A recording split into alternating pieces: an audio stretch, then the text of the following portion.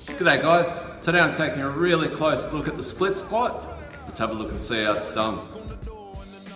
Okay, so the split squat is a great exercise for, both single leg strength and, a mobility and flexibility around the hip, the quad, and the ankle of the front leg. So we're staying nice and tall and really driving into that sort of like opening of the body and really driving that knee forward. The movement is forward and back. It's not an up and down exercise. You really want to focus on going forward and back.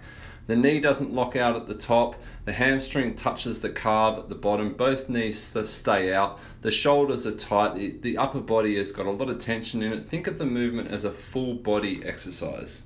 Even though the weight is driving forward hard, keep the weight on the heel. Don't let the knees drop in and keep a good hip width between your feet.